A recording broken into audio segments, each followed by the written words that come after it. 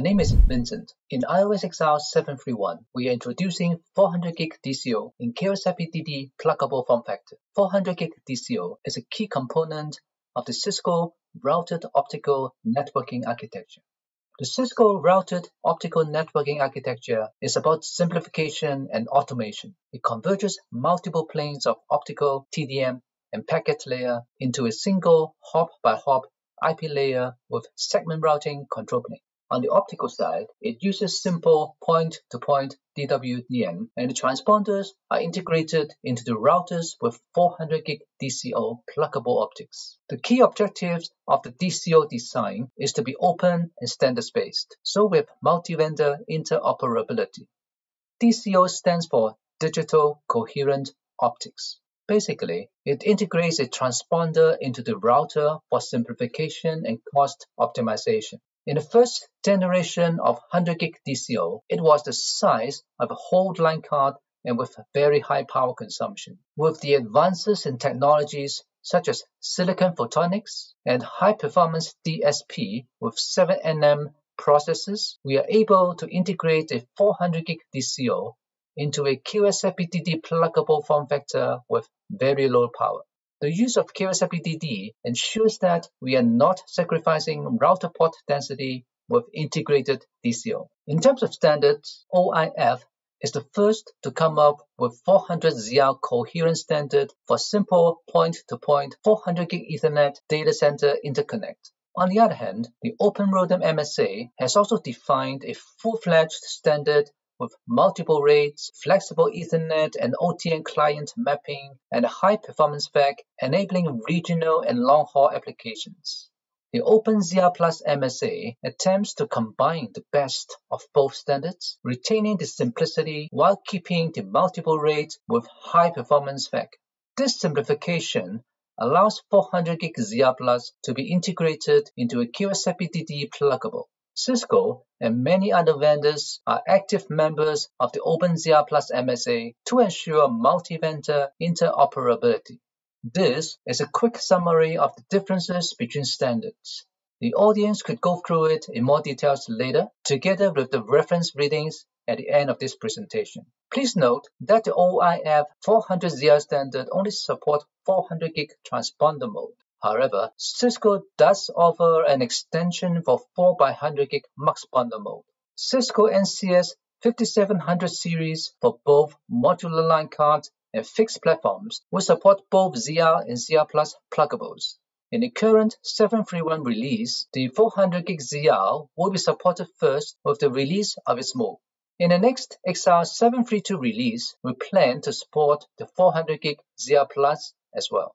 These are some of the references on Cisco.com and the recent Cisco Live 2021. Enjoy your reading. Hello everybody, this is Bernhard and I want to talk to you today about the optics support that we are adding under the iOS XR 7.3.1 release. We have added miscellaneous support for various optics. I want to highlight today 3 different sets of optics that we've added under 7.3.1, and that is the 400GB ZR type optics, the QSFP 100GB FR optics, and the SFP 10GB-ZR-I. What is 400GB ZR? ZR optics are the first time we bring coherent technology to the 400GB lineup of modules. Coherent is the enabler for long-distance transport. In this case, we have 2 different versions. One being the so-called 400GB ZR, which covers distances up to 120 kilometers, and one being a 400GB ZRP, or often called ZR Plus, which can cover distances up to several hundred kilometers depending on type of modulation. Under 7.3.1, we are only going to support the ZR type optics. The ZR Plus or ZRP is going to come with 7.3.2. It is important to note that at FCS of 7.3.1, we will only have limited support for the 7.3.1 optics, and we will later, in end of April, early May, release then the smooth for final general availability, GA support. The reason for this being that the modules itself will only go FCS end of May, and we need to be able to potentially react to some last-minute changes in the optics module firmware. And that's why we are looking at a smooth that is to come then in April timeframe.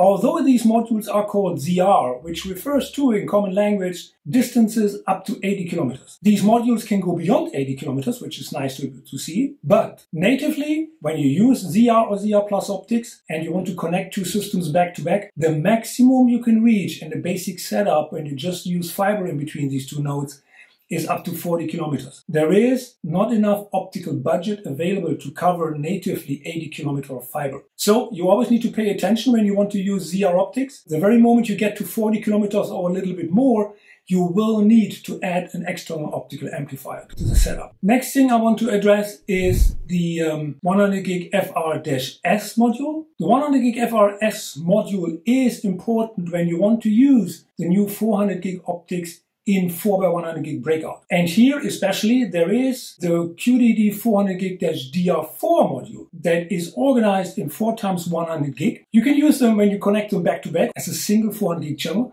But when you want to use breakout, you end up with 4x100 gig single wavelengths. And that means on the opposite side of the link, that is where you need the QSFP-100 gig FR-S to detect the signal properly coming from the 400 gig DR4 and thus allow interoperability between your node that has the 100 gig interface and your 400 gig optics module in, for example, the Vigor line card.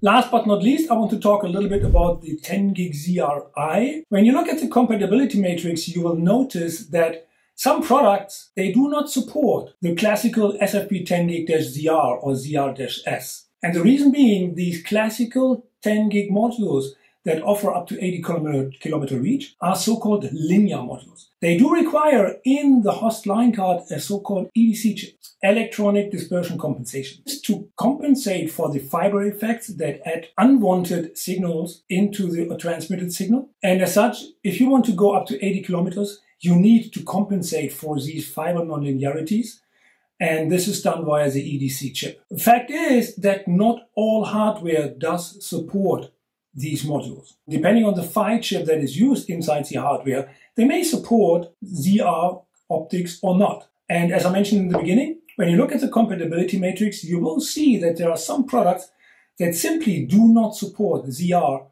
And at the same time, they do not support as well the classical 10 gig DWDM modules, the DWDM-SFP 10 gig dash and then X for the wavelengths. Now with the 10 gig ZR-I, we are bringing a limiting module to the market that does not require an EDC chip in the host module. With these modules, we can then bring 10 gig ZR reach to the hardware that so far has not been able to support the 10 gig classical 10 gig ZR. There's only one small caveat to the story. The guaranteed reach for these 10 gig ZR-I is not 80 kilometers, it is 70 kilometers. That is then linked to the maximum dispersion that these units can compensate.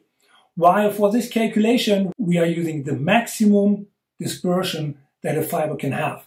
Under typical applications, you can expect 80 kilometer reach easily.